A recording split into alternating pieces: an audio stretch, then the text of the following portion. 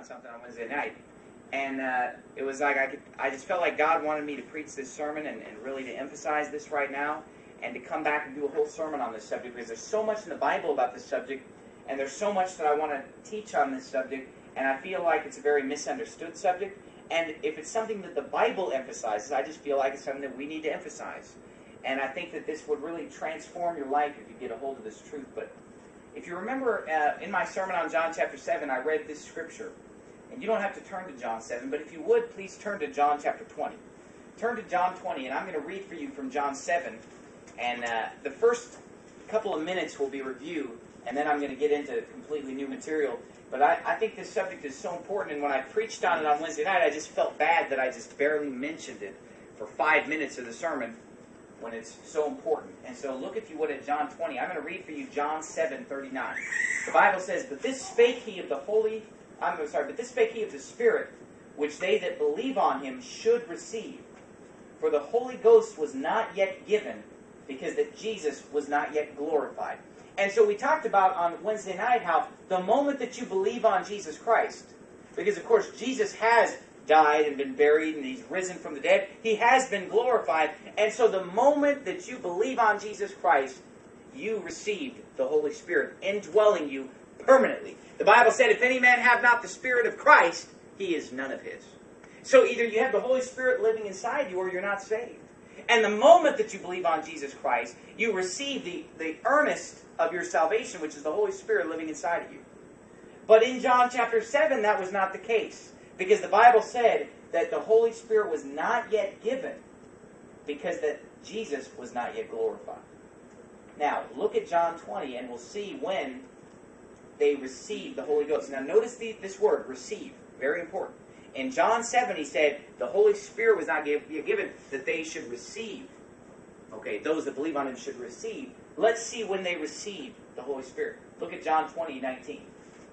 Then the same day at evening, this is after Jesus is risen from the dead, being the first day of the week, when the doors were shut, where the disciples were assembled for fear of the Jews, came Jesus and stood in the midst, and saith unto them, Peace be unto you.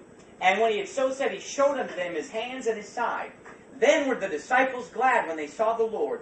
Then said Jesus to them again, Peace be unto you. As my Father hath sent me, even so send I you. And when he had said this, he breathed on them and saith unto them, Receive ye the Holy Ghost. Now you see that? Receive the Holy Ghost. They were indwelled by the Holy Ghost at that moment. Now turn to Acts chapter 1. And while you're turning there, I'm going to read you another scripture. This is Luke 24. This is the same time period. This is where Jesus is with the disciples after he's risen from the dead. In Luke 24:49, he says, And behold, I send the promise of my Father upon you, but tarry ye in the city of Jerusalem until you be endued with power from on high.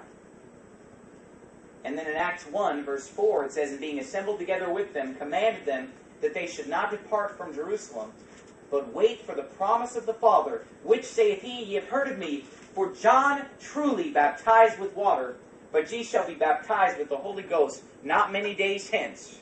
Now let's look at one more scripture, verse 8. It says, But ye shall receive power after that the Holy Ghost is come upon you. And ye shall be witnesses unto me both in Jerusalem and in all Judea and in Samaria and unto the uttermost part of the earth. So we see that there are two very different things being discussed here. One is the permanent indwelling of the Holy Spirit, and one is the Holy Ghost upon you, which translates into power, is what the Bible says. He says, Wait for the promise of the Father, which saith he, Ye have heard of me. For John truly baptized with water, but ye shall be baptized with the Holy Ghost not many days hence. And he said, But ye shall receive power after that the Holy Ghost has come out. Did they already have the Holy Spirit living inside them? Yes. They were dwelled by the Holy Spirit back in John chapter 20, but he said, wait, before you go out preaching the gospel, before you go out and preach at the day of Pentecost and 120 people go out soul winning, before that, you need to get endued with power from on high, he said in Luke 24:49. He said, you will receive power after the Holy Ghost has come upon you. Is that salvation? No. They were already saved. They were already indwelled by the Holy Spirit, but they needed the Holy Spirit upon them. Now, in John 7:39, God clearly said that the Holy Ghost was not yet given as far as receiving the Holy Spirit inside of you. That did not happen. But were people in the Old Testament filled with the Holy Spirit? Were people in the Old Testament anointed with the Holy Spirit? Did the Holy Ghost come upon people in the Old Testament with great mighty power? Yes. And so, in the Old Testament, we read of men like Moses having the Holy Ghost upon him. We read about the Spirit of the Lord coming upon the 70 elders of Israel at the time of Moses. We read about Othniel, the son of Kenaz, Caleb's brother, having the Holy Spirit come upon him in great power in the book of Judges chapter 3. We read about the Spirit of the Lord coming upon Gideon. The Spirit of the Lord came upon Jephthah. The Spirit of the Lord came upon Samson. The Spirit of the Lord came upon Saul. The Spirit of the Lord came upon David. The Spirit of the Lord came upon Amasai. The Spirit of the Lord came upon Elijah. The Spirit of the Lord came upon Elisha. The Spirit of the Lord came upon Azariah, the son of Oded. The Spirit of the Lord came upon Micaiah. The Spirit of the Lord came upon Jehaziel, the son of Zechariah. The Spirit of the Lord came upon Zechariah, the son of Jehoiada the priest. Hey, do you see that this is being emphasized in the Bible, in the Old Testament? The Holy Spirit coming upon people? You say, well, that was the Old Testament. That's over with. No, it isn't. Wrong. The same Holy Spirit that came upon Saul, the same Holy Spirit that came upon David, is the same Holy Spirit that will come upon men and women today. And I'm going to prove that to you from the Bible. Now, God did not replace the Holy Spirit upon you with the Holy Spirit. He added the Holy Spirit coming inside of you. You see, Jesus said in John 14, He said that the Holy Spirit, the Comforter, He said He's with you, but He shall be in you. He's already with you, but He shall be in you. That's the difference. God added the indwelling of the Holy Spirit, which is permanent, but the Old Testament Spirit of the Lord coming upon you has never changed and never will change. You see, I've heard people say this. Well, in the Old Testament, the Holy Spirit was temporary. In the New Testament, He's permanent. Wrong. The Spirit of the Lord upon you is still temporary. What He added was a permanent indwelling. Jesus said, I'll never leave thee nor forsake thee. Christ in you, the hope of glory. The Bible says, if any man have not the Spirit of Christ, he's none of him. The Holy Spirit indwells every believer. But does every believer been endued with power from on high? Has every believer been anointed with the Holy Ghost power? Does every believer have the Holy Spirit upon them right now? Is every believer filled with the Spirit right now? If so, then why would Paul command, be filled with the Spirit? If it was automatic, where does God command you? Be indwelled by the Spirit. It doesn't make any sense. You're already indwelled by the Spirit. But He commands you to be filled with the Spirit. Now, I'm going to show you this doctrinally because people have so many wrong ideas about what it means to be filled with the Holy Spirit. People have so many wrong ideas about what it means to have the Holy Ghost upon you. And really, the charismatic movement has turned it into some kind of a circus. The Holy Spirit upon you means you start laughing hysterically or bark like a dog or talking gibberish or slobber or fall on the ground or you slap them on the forehead and they fall over. That's a lie. It's a circus. It's ridiculous. But does that change the fact that there's a reality of having the Holy Spirit come upon you in mighty power? It's still a reality. It's still something that needs to be part of your life. Look at Acts chapter 2. I'm going to show you right now, this is not something that's just for the pastor, Pastor Stephen Anderson. This is not something that's just for men. This is for men, women, boys, and girls need to be filled with the Spirit. Let me show it to you. And I'm going to show it to you doctrinally tonight. I mean, we're going to leave no stone unturned tonight. I mean, we're going to see what the Bible teaches on this subject. Old Testament, New Testament. Hey, Jesus Christ, the same yesterday and today and forever. We're going to see it all throughout the Bible tonight. And not only that, but I'm going to make the application tonight. But I'm going to leave no stone unturned, God willing, and I'll show you everything that I can. But look at Acts chapter 2, verse 1. Let's see the fulfillment of that promise that they would be endued with power from on high. Let's see what it means to have the Spirit of the Lord come upon you, as we saw in the Old Testament. Look at Acts chapter 2, verse 1. And when the day of Pentecost was fully come, they were all with one accord in one place. And suddenly there came a sound from heaven as of a rushing mighty wind. Remember that phrase. And it filled all the house where they were sitting. And there appeared unto them cloven tongues like as of fire. And it sat upon each of them. And they were all filled with the Holy Ghost. And began to utterance. And there were dwelling at Jerusalem Jews, devout men out of every nation under heaven. Now when this was noised abroad, the multitude came together and were confounded, because that every man heard them speak in his own language. And they were all amazed and marveled, saying one to another, Behold, are not all these which speak Galileans? And how hear we every man in our own tongue wherein we were born? Then he begins to list the languages. This isn't babbling and, the so-called tongue speaking of our day.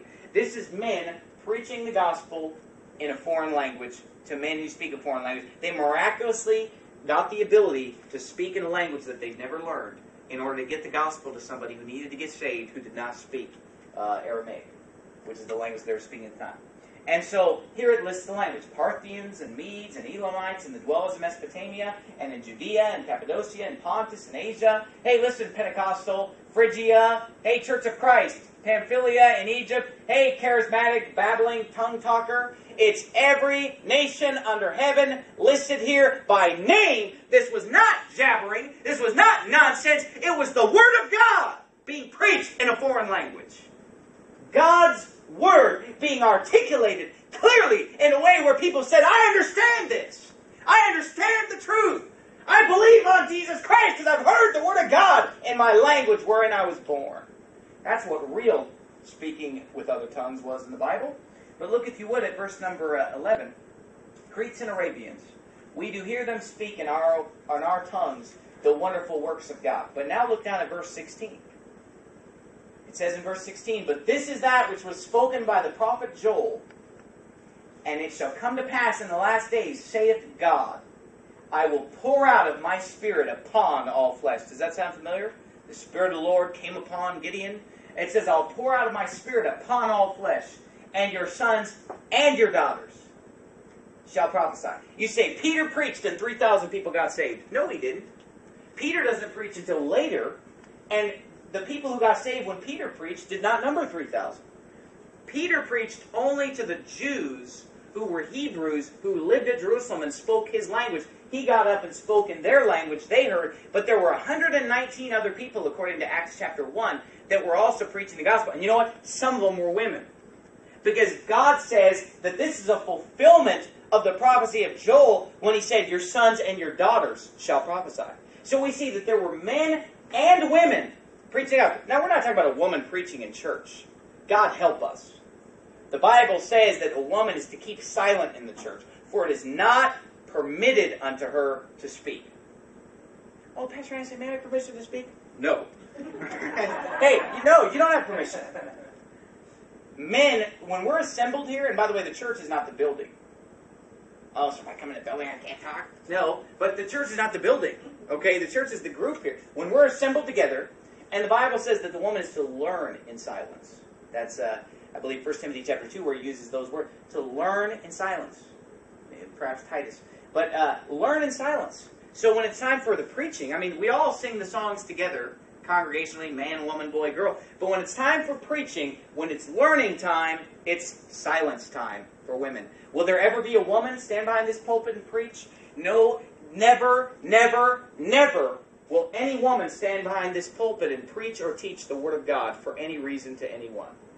But, do I believe in women preachers? Yes, I do. Out, house to house. Hey, we had a bunch of women out preaching today, door-to-door soul winning, preaching the gospel. And that's what we had here, out in the streets of Jerusalem. Women preaching the Word of God. It said that the Holy Spirit was upon them while they were doing it. And that's why many women here had people saved, as well as men having people saved. He says here, it shall come to pass in the last days, saith God, I will pour out of my Spirit upon all flesh, and your sons and your daughters shall prophesy. And your young men shall see visions, and your old men shall dream dreams. And on my servants and on my handmaidens, another reference to females here, and on my servants and on my handmaidens, I will pour out in those days of my Spirit, and they shall prophesy. You see, listen, ladies, you want to go out soul winning? You want to see people saved? And by the way, you know why God said, wait for the promise of the Father, which saith he, you've heard of me? You know why he said, don't leave Jerusalem until you be endued with power from on high? Because God didn't ordain a door-to-door salesman as a soul winner. You see, you're not going out as the Avon lady. Listen, sir, this isn't a Kirby vacuum that you're selling. This is a spiritual matter. This is going to take a spiritual person with a spiritual book, the Bible, bearing precious seed, the holy Word of God. Hey, you're going to have to be a Spirit-filled soul winner when you want to see these kind of results of people getting saved like they saw in the book of Acts. You say, wow, how did all those people got saved? I'll tell you how they got saved. Because they were all with one accord in one place. The whole church. I'll tell you why all those people got saved. Because there were 120 people doing the soul winning. Well, how did all those people get saved? I'll tell you how they got saved. Because they had the Holy Ghost upon them as they preached the gospel. And ladies, men, whatever the case may be, when you go out soul winning, you better have the Holy Spirit upon you when you go out soul winning if you want to see people saved. Now, you can go out and invite people to church, but don't show up at our soul winning time, because we don't do that. We're not salesmen. We're not the Avon lady. And it doesn't take the Holy Spirit to be the Avon lady. You don't have to be filled with the Holy Ghost to sell alarms for ADT door to door. You don't have to be filled with the Holy Ghost to sell a vacuum. But I'm going to tell you something. If you want to see people saved, you better have the power of the Holy Spirit upon you. And that's what Jesus said. I'm not the one saying that. That's what Jesus said. You say, well, wait a minute. I think I'm just going to wait until I know I'm filled with the Holy Spirit to go out soul winning. No, you need to get out soul winning just to even get God's attention. So that, why would He anoint you with the Holy Spirit if you're not even willing to go? You need to be willing to preach the gospel first, before, and then get right with God by going soul winning. And then we'll get to that in a minute. I want to explain to you later on about what it means to be filled with the Spirit and how to be filled with the Spirit. But right now, I'm just trying to show you doctrinally that this is something for everybody. And it's something Old Testament, New Testament. It's something for man, woman, boy, and girl. But look at Psalm 51. And Psalm 51. And I'm going to show you my first point tonight on this subject. That was kind of a little bit of a review. But in Psalm 51, we're going to see that you can lose the Holy Spirit's power upon you. Can you lose the indwelling of the Spirit? Absolutely not. But can you lose God's presence and power upon you? Yes, you can. Yes, you can. And this is what I'm talking about. You refuse to go soul winning. I'm just not sure that I'm totally right with God, so I'm not going to go. You're even less right with God. So the answer is not to say, well, I'm not going to go soul winning until I know that the Holy Spirit's upon me. No, you know what? You better just go out soul winning. And you better just do everything you're supposed to do.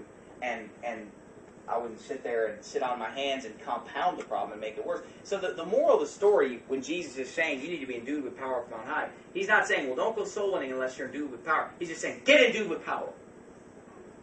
Get the Holy Spirit's power. Get out of your face. And they prayed for 10 days in the upper room. With the women, it says, all the disciples and the brethren of the Lord. And hey, they got on their faces and they prayed for power from God. And then they went out and had those people saved. So what I'm trying to say, and I guess I'm not making myself very understood right now, or articulating very well what I mean. What I'm saying is, don't use this as an excuse not to go soul winning. Well, I'm just not ready for that. That's not what I'm trying to say at all, and I don't want you to take it that way. But look at Psalm 51, look at verse number 10. This is David after he's committed this grievous sin with Bathsheba. I mean, he's committed adultery, and then he committed murder to cover it up. Horrible, wicked sin. Look at David's heart, though. Of course, the first 9 verses, he's pouring out his heart to God, saying how sorry he is, and he's weeping before God. But in verse 10, he says, create in me a clean heart, O God, and renew a right spirit within me. Cast me not away from thy presence, and watch this, and take not thy Holy Spirit from me. And then look at the next verse. In verse number 12, he says, restore unto me the joy of thy salvation, and uphold me with thy free spirit. Then will I teach transgressors thy ways, and sinners shall be converted unto thee. You see the order there? He said, I better make sure my heart's right, because I want people to get saved. You see, anybody can go out and preach the gospel. But if you really want to see a lot of people saved, if you really want to see God work, you better be filled with the Holy Spirit. And David said, I know what it is to be filled with the Holy Spirit. Hey, I know what it is to have God's power resting upon me. Hey, I've been there. And God, I'm so sorry that I've committed this foolish sin, this wicked sin. Why did I do it? But he said, God, please, would you not take your Holy Spirit from me? Would you please restore it from me? Because he says, I want sinners to be converted unto you. I want people to be saved. Now, David was not indwelt by the Holy Spirit. This is the Old Testament. This is before Jesus was glorified, John 7:39. But he did have the Holy Spirit's power upon him. He said, I don't want to lose that. And so he said, he's begging God not to lose that in Psalm 51. But look at Ezekiel chapter 3. And you got to ask yourself this. Actually, I'm sorry, look at 1 Samuel 16 first. 1 Samuel 16. You got to ask yourself this question. You want to go home tonight or some other night, flip on some filthy DVD, and just about every DVD, I mean, if you got it from the video store, it's filthy. Any DVD that you got from the world is trash. Because all that's in the world, the lust of the flesh, the lust of the eyes, and the pride of life, that's all they put out. According to 1 John 2:16, that's all they put out. And if any man love the world, the love of the Father is not in him. Let me ask you something. Is it really worth it to go home and turn on your stinking, filthy DVD, your PG-13, your R-rated, even the PG-rated is full of smut and filth these days. It's full of trash and garbage and sin. Hey, is it really worth God taking the Holy Spirit from off of you and saying, I'm sorry, but I can't anoint you when you're living in this kind of sin? You say, well, I just don't believe that God would take that away from me. You say, I've been seeing people saved. The Spirit of the Lord is upon me. Jesus said in Luke 4, the Spirit of the Lord is upon me because He has anointed me to preach the gospel to the poor. And you say, I've got the Holy Spirit upon me. I'm a soul winner. I see people saved. God's not going to take that away from me. Oh, really? Look down at 1 Samuel 16 and we'll see. Here's a man, Saul. There are two men in the Bible of whom it is said about more than anyone else in the Bible, Saul and Samson. More than anyone else in the Bible, it says the Spirit of the Lord came upon Saul. And the Spirit of the Lord came upon Samson. Those are the two people that it says about it the most. Saul is right up there with Samson for being Spirit-filled. Okay? Let's read about Saul. It says in 1 Samuel 16:13, Then Samuel took the horn of oil and anointed him in the midst of his brethren. And the Spirit of the Lord came upon David from that day forward. So Samuel rose up and went to Ramah, but the Spirit of the Lord departed from Saul. And an evil spirit from the Lord troubled him. Why is it that the Spirit of the Lord departed from Saul and did not depart from David? I'll tell you why. Because when David committed sin, he was in danger of the Holy Spirit departing from him. But he got on his face and he begged and cried and pleaded with God and said, God, I'm sorry. He said, I'm going to change. I'm going to repent of this. I'm not going to do this again. I'm sorry, and please would you not take your Holy Spirit from me? But you know what? Saul was unrepentant about his sin.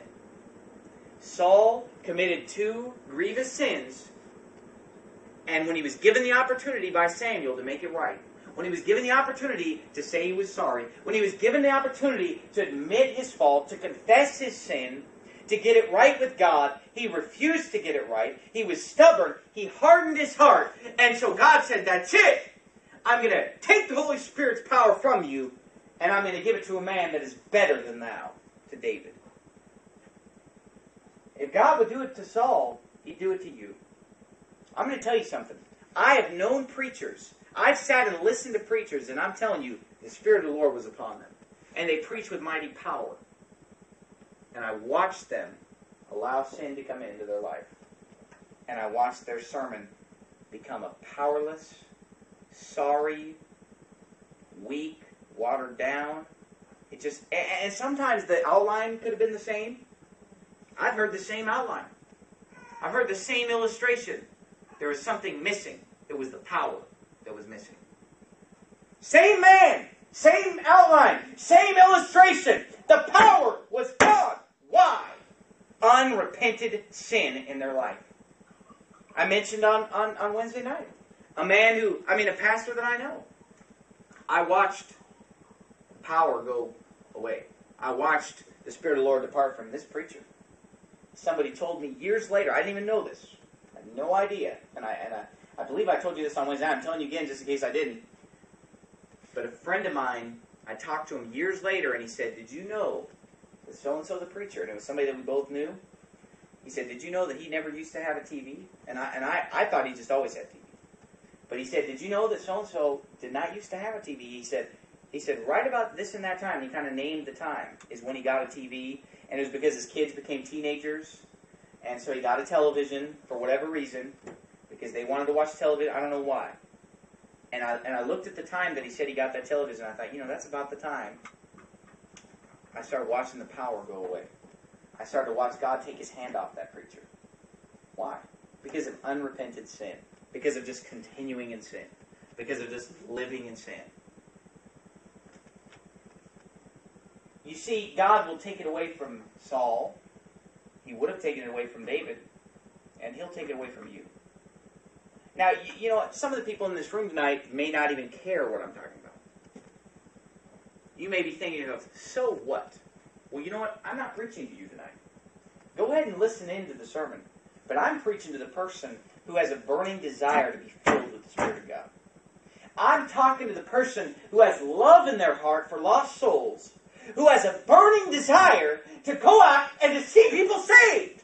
I'm talking about somebody who has a burning desire to preach a sermon perhaps and to see God's power work in people's lives and to watch people's lives change. I'm trying to preach tonight to people who want to go out and get people saved with God's power and not just invite somebody to church.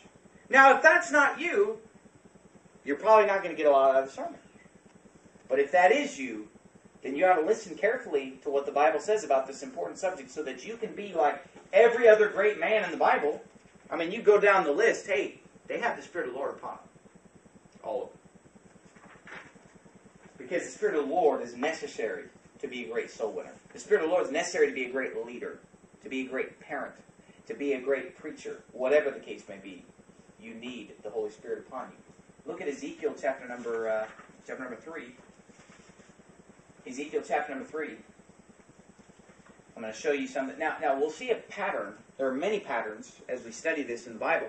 But one pattern about this subject is that being filled with the Holy Spirit or having the Holy Ghost upon you, which are one and the same, and I'll prove that to you a little bit later, having the Holy Spirit upon you, being anointed by the Holy Spirit, having God's power resting upon you, is always related in the Bible to winning souls. Always. I mean, you'll see that that's the purpose. As I quoted before, the Spirit of the Lord is upon me because he has anointed me to preach the gospel of the poor. That's what Jesus said. There's a fulfillment of Isaiah 61, verse 1. Here in Acts 1:8, he says, you'll receive power to be witnesses unto me. And on. That's the pattern. Look at Ezekiel 3. We'll see a little bit of similarities with Acts chapter 2 in Ezekiel 3. Look at verse 12. Then the Spirit took me up, and I heard behind me a voice of a great rushing. Does that sound familiar? That's exactly what was heard with the disciples in Acts 2. Behind me he heard a voice of a great rushing, saying, Blessed be the glory of the Lord from his place. I heard also the noise of the wings of the living creatures that touched one another, and the noise of the wheels over against them, and the noise of a great rushing. So the Spirit lifted me up and took me away, and I went in bitterness. Okay, so here he has a little bit of a bad attitude. He's a little bit bitter. He's a little bit angry at the situation. And I can't really go into the whole context tonight of the whole book of Ezekiel and explain to you the story, but he's in the bitterness of in the heat of his spirit. Do you see that? Are you looking down at your Bible? It says, I went in bitterness and in the heat of my spirit.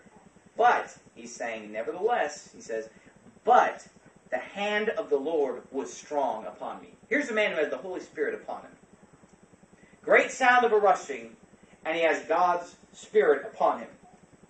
And it says, I went in bitterness in the heat of my spirit, but the hand of the Lord was strong upon me. Then I came to them of the captivity at Tel Aviv, which is the modern-day city of Tel Aviv, Israel, that dwelt by the river of Kibar, and I sat where they sat, and remained there astonished among them 7 days. And it came to pass at the end of 7 days that the word of the Lord came unto me, saying, Son of man, I have made thee a watchman unto the house of Israel. Therefore hear the word of my mouth, and give them warning from me. When I say unto the wicked, Thou shalt surely die, and thou givest him not warning, nor speakest to warn the wicked from his wicked way to save his life, the same wicked man shall die in his iniquity, but his blood will I require at thine hand. Yet if thou warn the wicked, and he turn not from his wickedness, nor from his wicked way, he shall die in his iniquity, but thou hast delivered thy soul. He's telling us to go out and preach the gospel, warn the wicked, warn them of the danger that at any moment they could die and go to hell. That's why we ask the question, if you were to die today, do you know for sure that you'd go to heaven?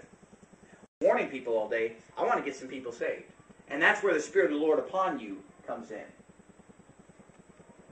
But he says here that even though maybe his attitude wasn't right, even though he had a little bit of bitterness and anger, and he really had a lot of reasons to be angry here.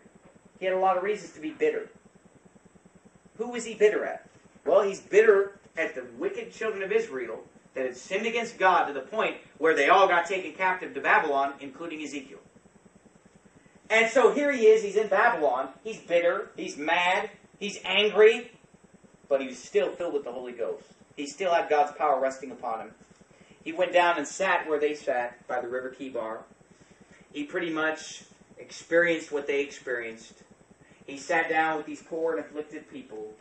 Something moved in his heart. God commanded him and said, I want you to be a watchman. I want you to warn these people. I want you to preach the truth to them. And filled with the Holy Spirit, with the Word of God in his mouth. We have the Word of God in our hand, and it should be in our mouth. He preached the gospel. He preached the truth. He preached salvation. Ezekiel did. You say, well, I don't think that's what Ezekiel preached. Well, in Acts chapter 10, it says, to him give all the prophets witness. And it talks about through believing in his name, whosoever believeth might receive remission of sins. And so, yes, Ezekiel does preach about Jesus and the gospel. And so, here we see a man who was Spirit-filled and preached the truth as a soul winner. Look back at Numbers chapter 11. Numbers chapter number 11. Numbers chapter number 11. Look at Numbers 11, verse 24. Numbers 11:24. I'm trying to hurry tonight. Numbers 11:24. And Moses went out and told the people the words of the Lord, and gathered the 70 men of the elders of the people, and set them round about the tabernacle. And the Lord came down in a cloud, and spake unto him, that's Moses, and took of the Spirit that was upon him, so Moses already had the Spirit upon him, and gave it unto the 70 elders. And it came to pass that when the Spirit rested upon them, they prophesied and did not cease. Why did they prophesy? Why did they not cease? You see, there are some people who start to go soul winning and then they quit. They might start preaching, they quit. They start to win souls, they start to preach the gospel, but they cease because the Spirit of the Lord is not upon them. That's what's going to keep you going. That's what's going to give you the power to endure and keep going. The Bible says, they that wait upon the Lord shall renew their strength. They shall run and not be weary. They shall walk and not faint. You see, these men continued to preach, continued to lead, continued to be what they needed to be because they had the Spirit's power resting upon them. The Bible says in verse 26, but there remained 2 of the men in the camp. The name of the one was Eldad, and the name of the other Medad. And the Spirit rested upon them. And they were of them that were written, but went not out into the tabernacle, and they prophesied in the camp. And there ran a young man and told Moses and said, Eldad and Medad do prophesy in the camp. And Joshua the son of Nun, the servant of Moses, one of his young men, answered and said, my lord Moses, forbid them. And Moses said unto him, enviest thou for my sake? Watch this. Would God that all the Lord's people were prophets, and that the Lord would put his Spirit upon them. This is for everybody. This is for you. This is something that you need to be filled with the Spirit. Have the Holy Spirit resting upon you no matter who you are, if you're one of God's people. Now, these 70 elders in the Old Testament, Numbers chapter 11, are a foreshadowing of the 70 apostles. Look at Luke chapter 10. Turn your Bible to Luke chapter 10. You say, wait a minute, there are only 12 apostles. Wrong. That is not true. That's a common misconception. You say, well, there's a guy down the street, he says he's an apostle. Well, that's wrong too, because the Bible says that Paul was the last apostle. He said he was like one born out of due time. He said, last of all me. He said, for I am the least of the apostles, and am not worthy to be called an apostle, because I persecuted the church of God. According to 1 Corinthians 15, Paul was the last apostle. What was an apostle? The word apostle means messenger. The apostles were men that were specially ordained by God, and they were given specific power. And God sent them out with a very special message, and they all had something in common. And this is also in 1 Corinthians 15. They all saw Jesus after he rose from the dead and were sent out by him. Now, Jesus did have the 12 apostles. Okay, Matthew, Mark, Luke, John, all them. But then later, he not only sent out 12 and gave them power, but he also sent out another 70 and gave them power. Now, the way that you know that there are more than 12 apostles, number one, Paul was an apostle. But some people say, well, Paul just replaced Judas Iscariot. But that's not true, because Barnabas was an apostle. And the Bible names a few other apostles in the book of Acts. I'm sorry, it does not name them, but it talks about other apostles besides the 12 in the book of Acts, in addition to Barnabas being an apostle. You see, there were more than 12 apostles. There were 70 apostles. And look down here, and I'll show you what I'm talking about. Look at Luke 10, verse 1. After these, otherwise, how do you explain Barnabas? How do you explain these other men in the book of Acts? After these things, the Lord appointed other 70 also, and sent them 2 and 2 before his face unto every city and place whither he himself would come. So how many do you have? Other 70. So we got 12, then we have other 70, and then we have the Apostle Paul. What's that add up to? Come on. That's, 83 apostles, right? And then there's Matthias, 84, And Jesus was really seen by 500 brethren at one time. So maybe, could they have been considered apostles? Personally, I don't think so. Personally, I think it's only these ones that he gave special power and ordained and sent out. So I believe that it's just the 12, the 70, and Paul. What's that guy's name that wrote like half the books in the New Testament? What's that guy's name again? Paul. Yeah, that's right. No. Yeah, I know who Paul is. I'm sorry. But anyway, in Luke chapter 10, verse 2, it says, Therefore said he unto them, The harvest truly is great, but the laborers are few. Pray ye therefore the Lord of the harvest that he would send forth laborers into his harvest. What's he sending them out 2 by 2 for? Soul winning. What did he do first? He appointed them and he gives them power. Look at verse 17. And the 70 returned again with joy, saying, Lord, even the devils are subject unto us through thy name. And he said unto them, I beheld Satan as lightning fall from heaven. Behold, I give unto you power to tread on serpents and scorpions and over all the power of the enemy, and nothing shall by any means hurt you. Notwithstanding in this rejoice not that the spirits are subject unto you, but rather rejoice because your names are written in heaven. Now, is there such thing as a modern day apostle? No. Do we have the same power that the apostles had? No. Did you know that the apostles did special miracles? Like, for example, even if Peter just passed by someone, the shadow of Peter falling upon them in Acts chapter 5 says that they would be healed.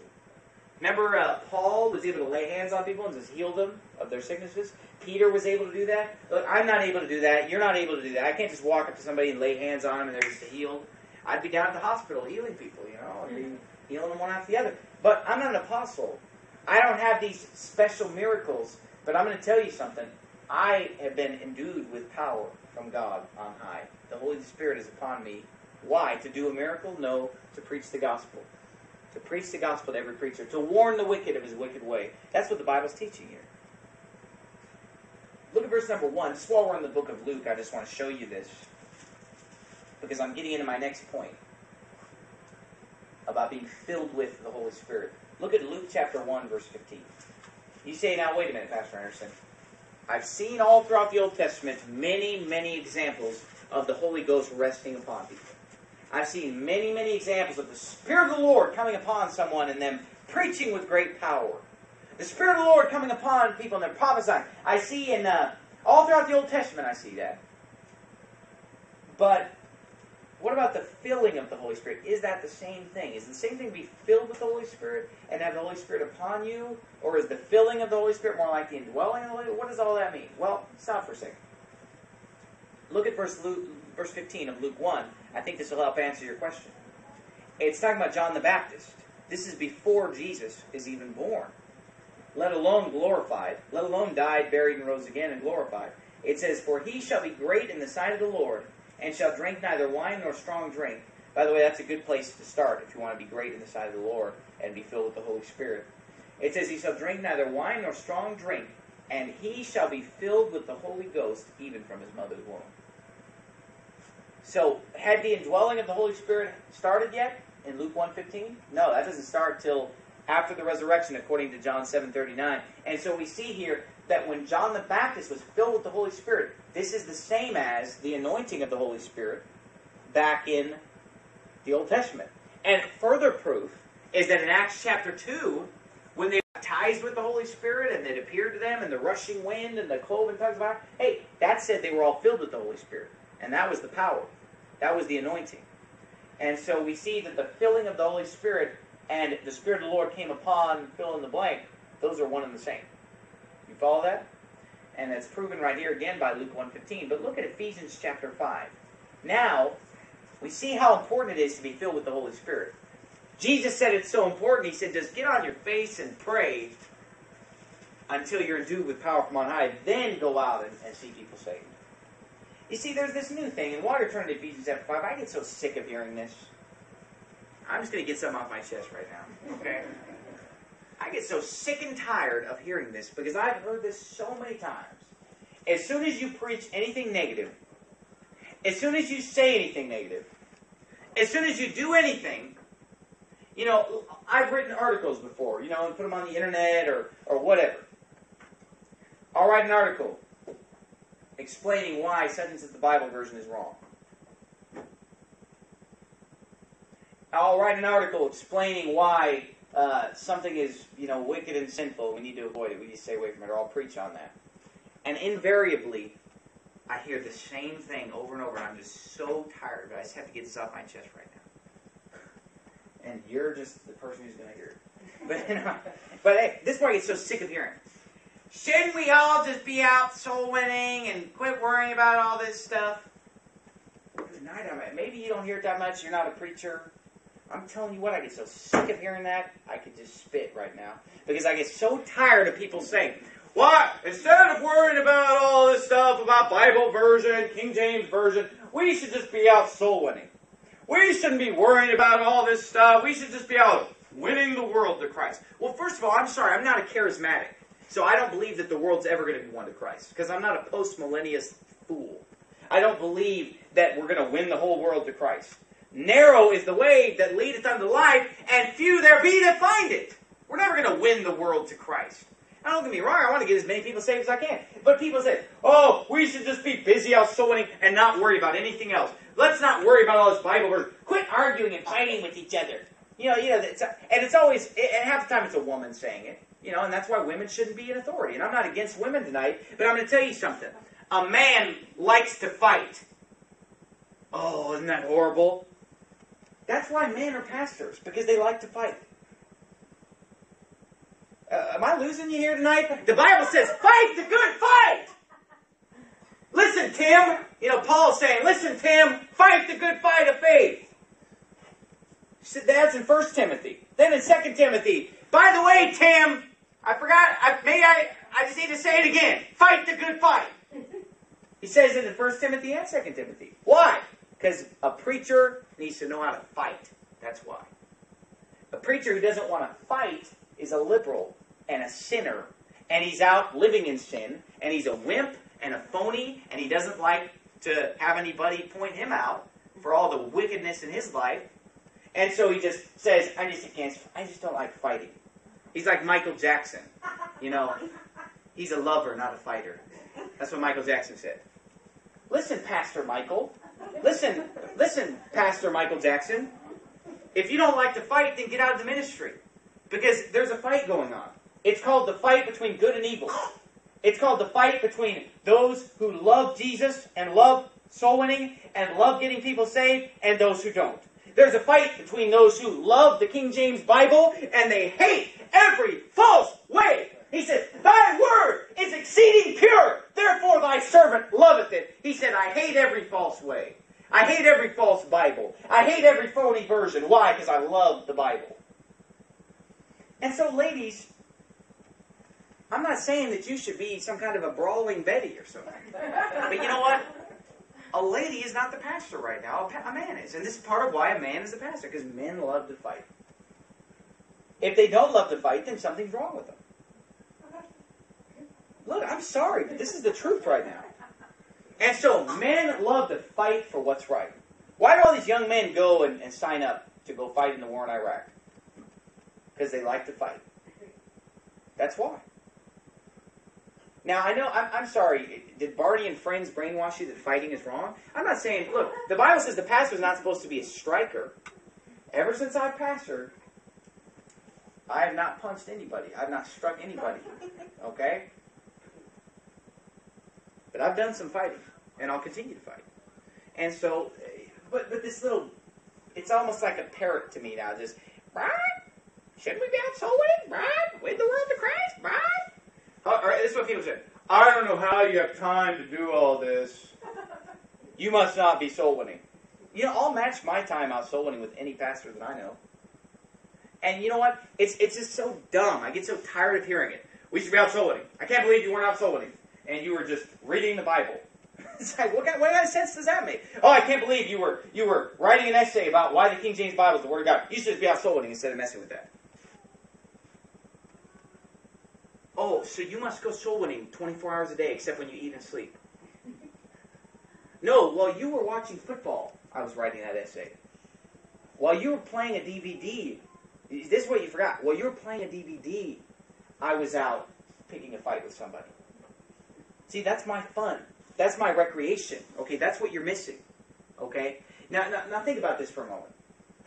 Is that what Jesus said to the disciples? And listen, you're looking at somebody who loves soul winning. Hey, I was out soul winning today. I had a couple people saved this afternoon. I was out knocking the doors. I was out knocking the doors on Sunday, Monday, and Tuesday of this week. And then I went out soul winning again today on Sunday. Hey, I try to go out soul winning as much as I can. I love soul winning. But I'm going to tell you something. Did Jesus say to the disciples, just go soul winning? Because that's all that matters. Just go soul winning. No, he didn't. He said, why don't you go up in the upper room for 7 days? For 10 days, and get on your face and pray to God till you're endued with power from on high. It's not just all about soul winning, my friend. That's what the liberals are about. All that matters is just soul winning, soul winning, soul winning. Wrong. Holiness matters. Righteousness matters. Cleanness matters. Because you can go out and go soul winning till you're blue in the face, but the Holy Spirit's not upon you because you're an adulterer, or you're a murderer, or you're a pornographer. Hey, I'm going to tell you something. You will not see the people saved that the separated soul winner has saved. And so I'm going to spend time purifying myself, cleansing my hands, purifying my heart. Why? Because I want God to use me when I go out soul winning. And I'm going to spend time preaching to you on sin and righteousness and judgment. Why? Because I want you to be filled with the Holy Spirit. I don't want you to go out of here a powerless soul winner. Because I'm going to tell you something. You can go out soul winning for 8 hours and not see anybody saved. I've done it. You can go out soul winning for hour upon hour upon hour upon hour and not have anybody saved. I'm going to tell you something. You go in the upper room and get on your face and pray and beg God. You get the sin out of your life and cleanse your hands and say, God, I'm willing to get the sin out of my life, God. I'm willing to read the Bible and meditate on God's Word day and night. I'm going to pray and beg God and weep before God. He that goeth forth and weepeth, bearing precious seed, shall doubtless come again with rejoicing, bringing his sheaves with him. I'm going to tell you something. You can get more done for God in 1 hour if you're filled with the Holy Spirit than in 24 hours in the flesh. And so don't ever fall into this, shouldn't we all be out soul winning? The same, shouldn't you all be out soul winning? People go soul winning 1 hour a week. They go out for 59 minutes and 59 seconds and check it off. Oh, I went soul winning. They're not out putting in the hours. Hey, we're putting in the hours here, my friend, at Faithful Word Baptist Church. But I'm going to tell you something. We better not be doing it in the flesh. Or else we could be wasting our time. Didn't Jesus say, without me, you can do nothing? That's what Jesus said. And so if you're going to sit there and tell me, well, don't worry so much about what version. Just win the world to Christ. You know, you got the Living Bible in your hand. I don't even think you have Jesus with you. You got Kenneth Copeland with you. Or not Kenneth Copeland. Ken Taylor is the one. Kenneth Copeland is just as bad. But Ken Taylor is the one who wrote the Living Bible. That's who you got with you, because he's the author. When I bring this Bible with me, I got Jesus with me, because Jesus is the author. And so I'm going to tell you something. Don't fall into this trap of thinking that getting people saved is all that matters. Soul winning is all that matters, because if you do, you can not take heed to keeping your heart pure. Let all the sin into your life. Let all the false doctrine into our church. Oh, I can't believe you want to fight. You know what? People who don't fight, you know what happens to them? They get defeated. The Bible